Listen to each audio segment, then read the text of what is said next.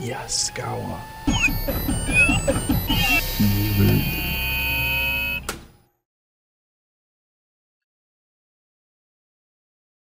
This video shows the system requirements, installation, and connection methods for DriveWizard Industrial. There will also be some practical tips and tricks thrown into the mix regarding these topics. Despite DriveWizard Industrial being a very powerful support tool, it doesn't require very much as far as system requirements to run. One of the biggest requirements that you'll need to keep in mind is that the laptop or desktop that you're installing DriveWizard Industrial on must be running Windows XP or higher. That means no Mac operating system, and also you don't want to try installing this on your old Commodore 64. You will notice the rest of the requirements are minimal, such as 512 megabytes or 1 gigabyte of RAM, depending on your operating system. You also only need 100 megabytes of hard drive space, and common sense devices like a mouse or a trackpad and a monitor for displaying the actual software is of course needed. Installation is pretty simple and straightforward. However, if you ever do run into any issues during installation, try installing the software as an administrator. This should resolve most installation problems. You can also try installing DriveWizard Industrial using XP mode in Windows. This is sort of a last-ditch effort if you have recurring installation issues. It is not very common that you have to use this troubleshooting method.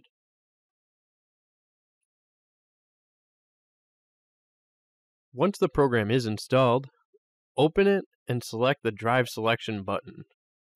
A window that looks like this will open up, and this will display the different connection methods that are available.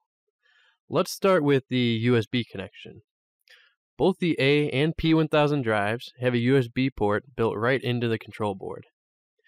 Any standard type A to B USB cable will work, and it will interface right to DriveWizard Industrial. Most people think of USB as always being a plug-and-play type of connection. The trick is that you do need to install the Yaskawa USB driver to properly connect to a drive. The driver itself, though, is actually located in the DriveWizard Industrial folder. All you need to do is tell Windows where to locate it and then install it. To manually install the USB driver, first physically connect to the drive. Then, open up Device Manager on your computer. One way to get there is to right-click on My Computer and then click on Manage. Once this box opens up, click Device Manager on the left pane and then locate the drive. It is usually under Other Devices and named Cosmos Series Inverter. See that little yellow warning symbol there? That means that the driver is not installed. So what you're going to have to do is right-click the device and then click Update Driver Software. Browse your computer for the driver and point Windows to this folder for 64-bit operating systems. And for 32-bit operating systems, the driver location is slightly different. Just knock out that x86, and then you're on your way. Once you click Next, it may take up to a couple of minutes until a window pops up asking if you would like to install this device software. Of course, you're going to click Yes, and let the process finish from there. Here's something that's constantly overlooked. Windows can sometimes drag while it is running its automatic search for a proper driver. While it is running this search, you will not be able to manually install the driver. So what you will have to do is make sure that Windows has finished its search attempt before trying to install the driver. You can tell if Windows is currently searching by checking the taskbar. Once the driver is set up, you can connect to your drive. When you are connected via USB, you will get a green check mark next to the USB connection option. It is also good practice to use the test button and verify communication is there.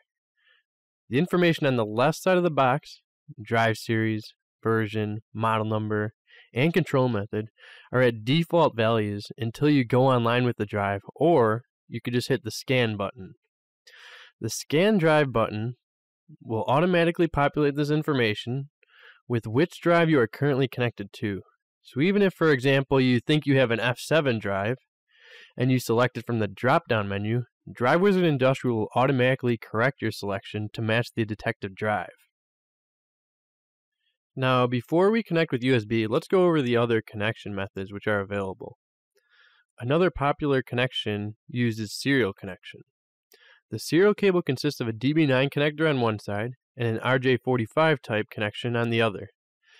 This cable can be purchased from Yaskawa using part number UWR00468-2, or it can be made since we have the drawing available online.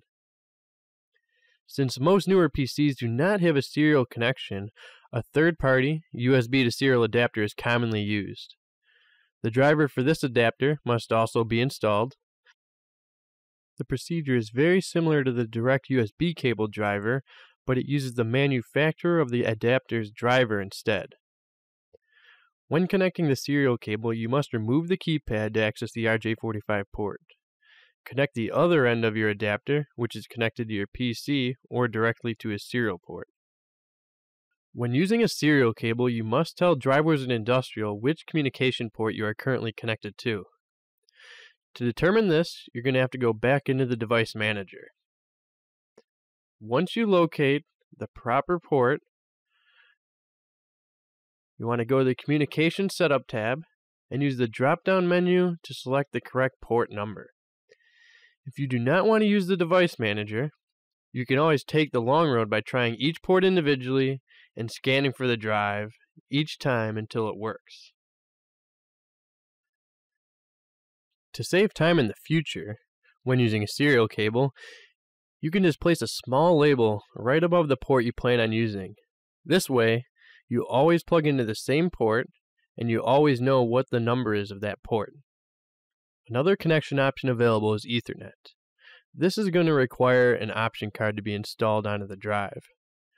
For the 1000 series inverters, you could use an SI-EN3 or an Ethernet IP card, an SI-EM3 or a Modbus TCP IP card, or lastly an SI-EP3 Profinet option card.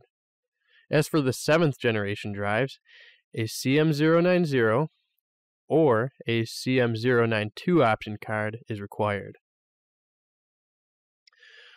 By selecting the Ethernet radio button and clicking on the default IP address, you will find the network configurator on the lower right. This will list all Yaskawa drives currently connected to the network. This is great if you do not know which the current IP address is on a drive.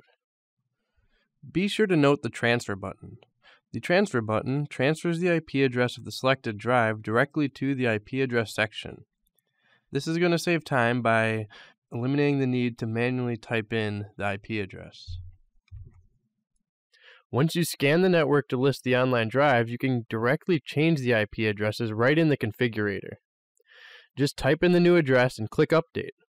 The Update button saves the changes, and the drive's network card will then automatically reboot. Then wait a few seconds, because we need to wait for the device to boot up before attempting to access it again. The final connection option for DriveWizard Industrial is the Y-Stick. The Y-Stick allows the drive to connect to the USB port on a PC. It can also read, copy, and verify drive parameter settings from one drive to another. If the Y-Stick is used, it is necessary to install a driver from Yaskawa. The driver installation procedure is the same as that of the USB Type A to B cable. The difference is in the driver itself.